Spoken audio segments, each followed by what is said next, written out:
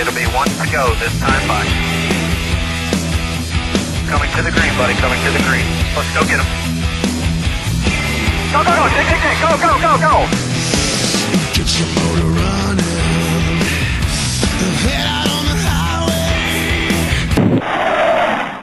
Okay, now we're joined by our points leader, winner of last week's race, two-time defending champion in the Sprint Cup Series. He drives the number 48 Lowe's Cobalt Tools Chevrolet. That's Jimmie Johnson. Certainly has had success here at Talladega with 1 win, 4 top 5s, 5 top 10s. He sat on the pole once. Jimmie, your approach, your outlook about driving at this super speedway on Sunday? I don't know if I have one yet. We all know what we have to lose here and how tight the points championship battle is. So I'm trying not to think too much about it because the race itself changes so much that you can't have a strategy that's very well planned or that far out. You just take it as it comes. If you're in a position that's uncomfortable or you see something going on, you need to get yourself out of that position. And that's really the approach I'm going to have on Sunday.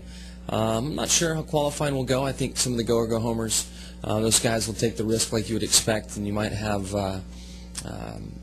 somebody you didn't anticipate being on the pole today, and it would probably come from that group. But I know Chad's worked real hard on this car. It's been great in the wind tunnel. We feel we've brought more power, so I feel like we're going to have a very competitive car come race time. All right, raise your hand. We'll take some questions. We got Bob. We got this gentleman here. Then we'll go back to Al. Go ahead. Bob Margolis, Shop Sports. Jimmie, being in the position you're in, and I asked this to Greg Biffle as well, when you've got a lot to lose if you get caught up here, if you're not running first and second, it's a smart move to really hang back. I know you and Jeff did that in the spring race as well, and it paid off really well for you. Is it a smart move to make? And you know, do you think about, boy, I'm not giving a great show for the fans here, but I'm making a smart move? Not to be disrespectful to the fans, but the only thing I'm worried about is collecting points, and I don't care how I do it or how I get there. The problem with riding and what we found last time is there were more guys hanging back than there were up front, so actually up front was safer than being in the back. And that's what we have to monitor inside the cars. And I think the goal is to not be in the eye of the storm, and you look at who's running in the pack, what type of moves are being made, and you decide if that's the crowd you want to run with. And in the spring race, there's more guys at the back than up front, so we're going to keep a close eye on that and try to run in the area where it's the safest. And I imagine you'll see 12 guys, essentially, nose to tail, maybe 11. I know Junior's not going to mess with any of that stuff. So. If you're in the back, when do you make your move to the front? It seems like 20 to go is a decent time. What's weird, and something's going to happen at the end. There's going to be a pile-up. So at 20 to go, all of a sudden everybody takes off, and now you have the worlds colliding at once, and everybody's fighting for the position. So that can be dangerous as well. And again, I don't think there is a clear strategy because in the draft there's so many other pieces to the puzzle to make it work out that you just need to be smart and evaluate your risk at that point in time.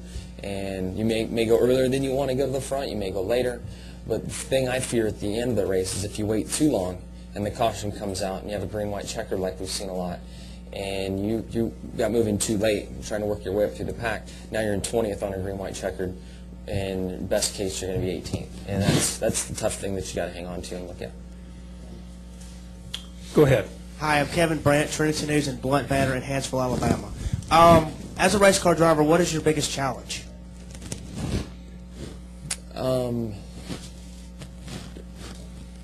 I'd say it depends on what level you are in your career, but dealing with, I guess patience would be the biggest thing that's applied to driving the car and dealing with your team and personal life and all the other things that exist. No. Perfect.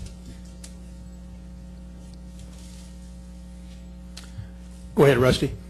Rusty Ball, NASCAR Media Group. Just asking you to look ahead to next week. Lowe's Motor Speedway, you tested. You're supposed to win there, right? I wish. And since the track has been repaved, we end up competitive at the end of the race to get things right. But we've had a tough practice sessions in the past, tough tests in the past. The test that we had a couple weeks ago didn't go as we wanted to there. But I have a lot of confidence in the team, and I know when we get in the race conditions that our stuff will be where it needs to. So if it was the old track and rough and nasty and abrasive, I'd feel real confident about it. But right now I think of it almost like I would Texas. I mean, I've won there, but it's still a very challenging track, and I don't know where we're going to be, and I just got to show up ready for anything.